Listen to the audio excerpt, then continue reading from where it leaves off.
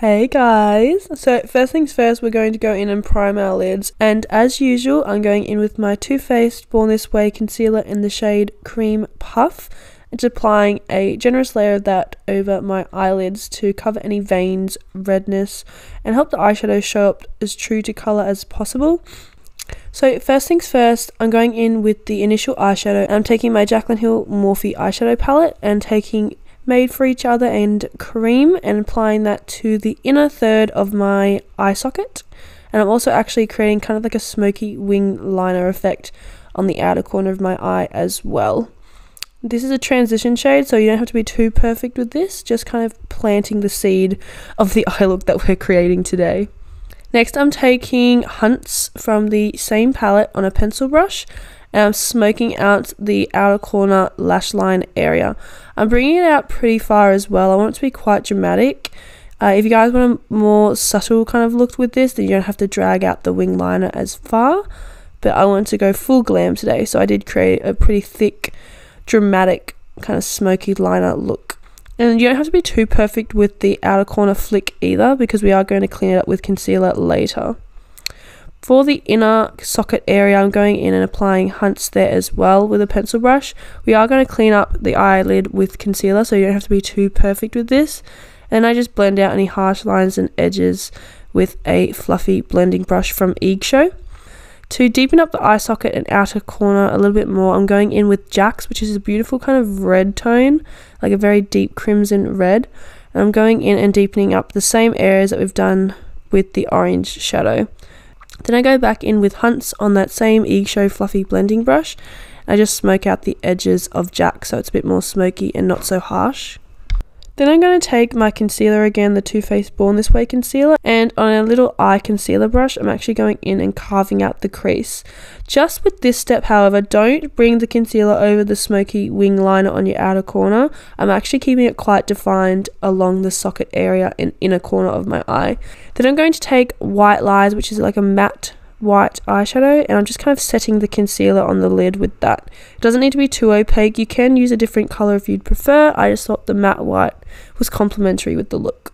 It didn't take away too much from the feature, which is like the smoky liner.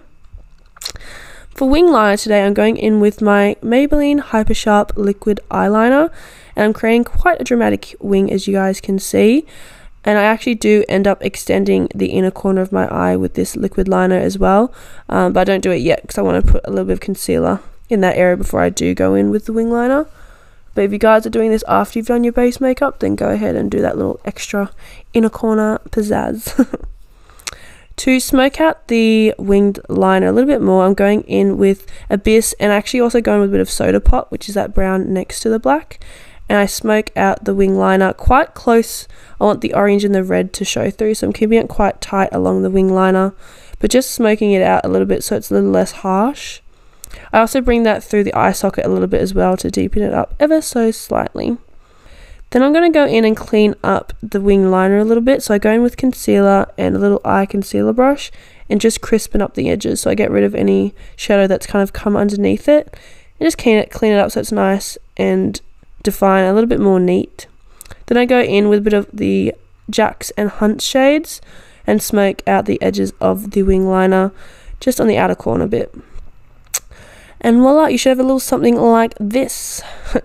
Next, for lashes, I'm going to take my usual, which is my favorite ride or die lashes at the moment. They are from the Hannah's Beauty Box Cosmetics line, and they are called Pleasantly Plump 2.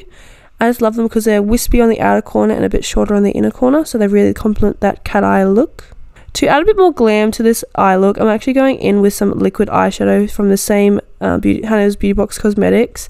It's in the shade Donna, and I'm applying it with an eyeliner brush to the cut crease area where the eyeshadow is, and also along the outer corner of my wing, and I'll also bring it on the bottom inner corner of my eye, but I'll do that in a little bit. Just with this step, I actually wished I'd done the liquid eyeshadow before I put lashes on, because trying to see behind those really full voluptuous lashes was quite hard. So just a little tip for you guys, make sure you do the liquid eyeshadow step, like the glitter cut crease bit, before you put lashes on. Then I go in and extend my inner corner like I told you guys I was going to do. Then I go in and line my waterline, and I'm going in with the Espresso eye pencil from Makeup Geek. I don't know if that's still available, but any brown eye color will do. I just line my waterline with that and drag it a little bit under my bottom lashes.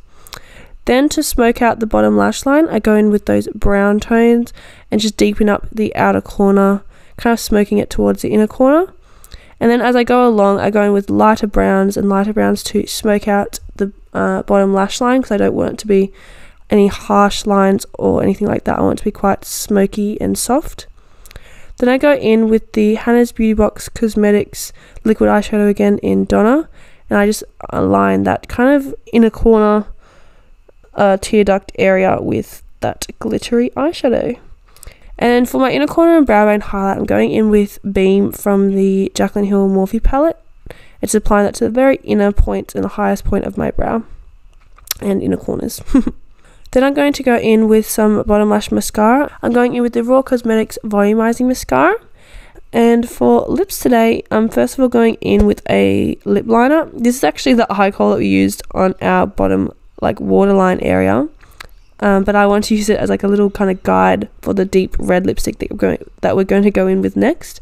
And I'm taking this gorgeous deep, very like burgundy red from Hannah's Beauty Box Cosmetics. It's just a beautiful color, and the formula is amazing. They're matte liquid lipsticks. I'm just going in and filling in my lips with that. And I just feel like it complements this eye look so well. Like a deep red lip with a Glam smoky liner. Like, you can't beat that. I just love it so much. I will leave the shade of the liquid lipstick down below. I think it's called Vonspikez or something. I'll leave it down below. Vonspikez. I can't remember, sorry. But yeah, I'll leave it linked down below with all the other products that I used today.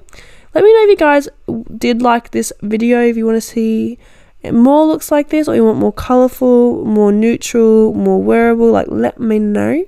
Otherwise, have a great week. I love you all so much, and I can't wait to see you in my next video. Mwah. Bye guys.